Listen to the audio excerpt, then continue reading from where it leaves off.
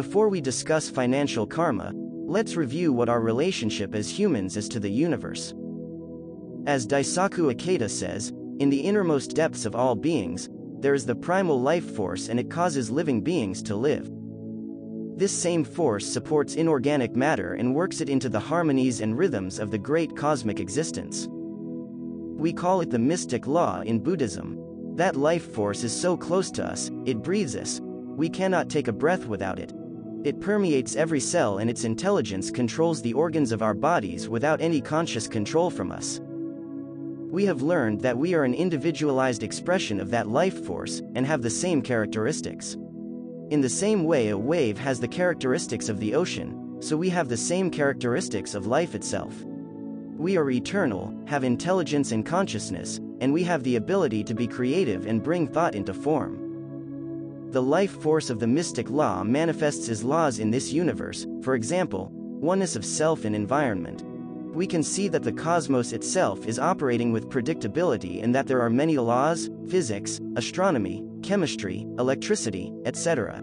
It also creates the world of spirit, instincts and urges. Since there is order and predictability everywhere in the universe, there is going to be predictability in how the mind works to produce our goals. The mystic law doesn't have limitations.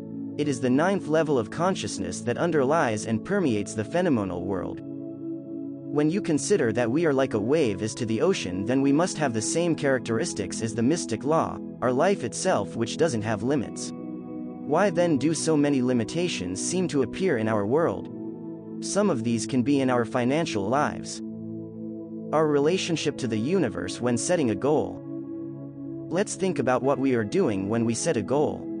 Science says that there is a formless substance, a thinking stuff called the quantum field. I think of it as the first level of manifestation in the material world. It contains the potentiality of an infinite number of possibilities. It remains in a superposition state, a state of undefined potentiality, treading water until an observer comes along and the particles are observed. At that point, they assume any one of the number of possibilities. Chopra and Kafados in You Are the Universe say that we, the observer, are woven into the very fabric of reality. When we set a goal, we are impressing it upon this intelligent substance, and if we hold to the thought of what we want, the cause, it will ultimately show up in the physical world, the effect. This is one of the predictable laws. The law of cause and effect are oneness of self in the environment. A different way of saying it, so why then are we often living what we don't want if we have that creative power? Training in limitation. When we examine how we've been raised, we realize that we are trained by the authorities in our lives who operate from cultural beliefs. We are taught these beliefs before we have the capacity to decide whether they are true, so we just accept the model of reality that we are given. What might some of these be with regard to money? There is not enough to go around. Money doesn't grow on trees. Money is the root of all evil. If you become rich, you become selfish. Loving money isn't spiritual. Remember the definition of karma? With thoughts, words and actions we are setting a seed in our lives which will produce an effect when the time is right. As Nichiren says, if you want to understand the causes that existed in the past, look at the results as they are manifested in the present, and if you want to understand what results will be manifested in the future, look at the causes that exist in the present. If you look at these thoughts and understand that we are impressing them on quantum field and that they will actualize in the material world, you can see why we might not be able to manifest what we want. What can we do about this? We need to work on mastering the mind, and learn how to direct what we are projecting to the universe, so we can create better future effects. Some thoughts on how to chant about finances. Number 1. I would chant and pray to change whatever is within my life, blocking me from creating the results I want. Make a determination that you are going to overcome whatever you discover.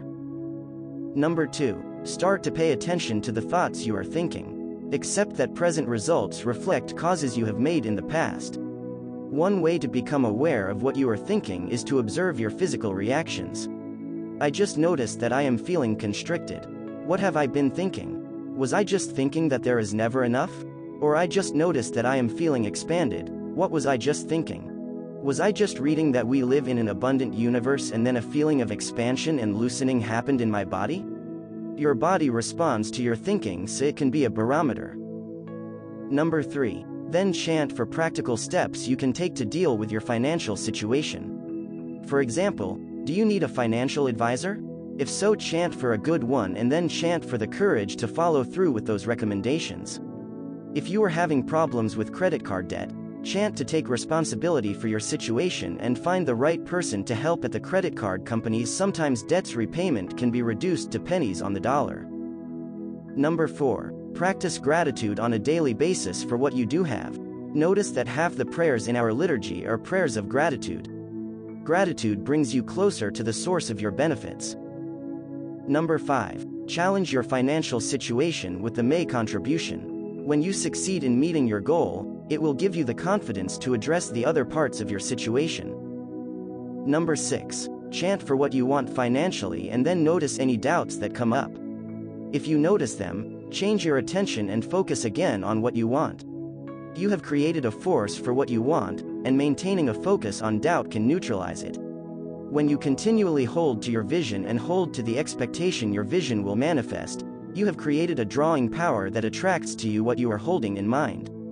Keep on keeping on. As we have discussed, our life is our curriculum, and as we chant for goals and learn one lesson after another, we are coming step by step to open up our potential and come closer to enlightenment. Thank you.